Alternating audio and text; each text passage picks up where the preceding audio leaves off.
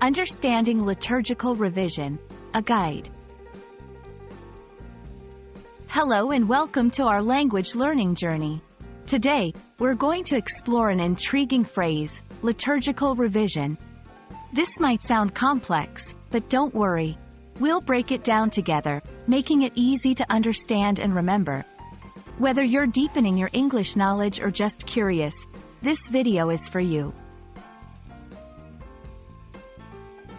Liturgical revision consists of two important words, liturgical and revision. Let's tackle them one by one. Liturgical comes from liturgy, which refers to the form of public worship or rituals, especially in Christianity.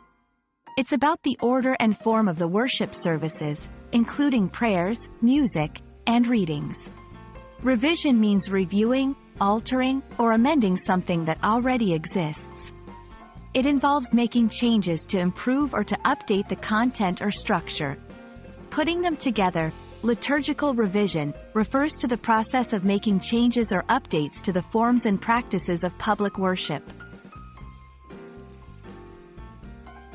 Liturgical revision is significant for several reasons. Adaptation to modern contexts. It helps the Church stay relevant in modern times, ensuring that the language and practices resonate with contemporary worshipers. Inclusivity and diversity. Revising liturgy can make worship more inclusive, reflecting the diversity of the community. Theological updates.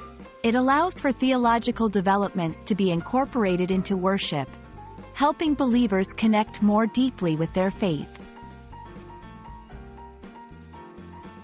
To illustrate, here are a few examples of how liturgical revision can manifest. Language updates. Updating the language used in prayers and hymns to be more understandable and relevant to today's worshipers. Incorporating new music and art. Introducing contemporary music styles or visual arts into worship services. Ritual adjustments.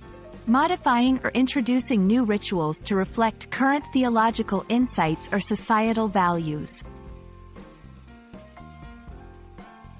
We hope this exploration of liturgical revision has been enlightening. This process is not just about changing traditions for the sake of change.